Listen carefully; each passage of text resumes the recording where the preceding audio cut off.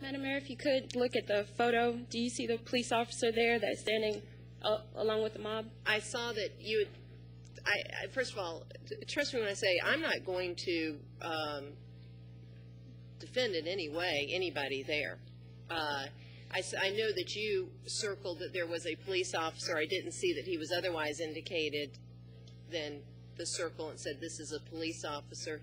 And I do know that Mr. Slayton was killed, according to the materials, a day or so before, and Mr. Miles that evening before, and then this is in the daytime. So I just This is all in the same day. don't know what. Well, the article said that there was a trial going on, and then there was an evening. The governor sent in troops to protect the other jail, and then there was an evening event.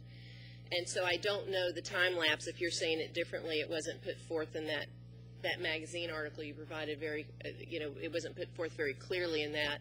Oh, we can but apply. There's just no indication. We'll get you all copies of that as to as well. And council's been provided that article that you provided us so that they could read it too. That there was official activity in this heinous crime. The fact that no one was brought to justice for it is astounding.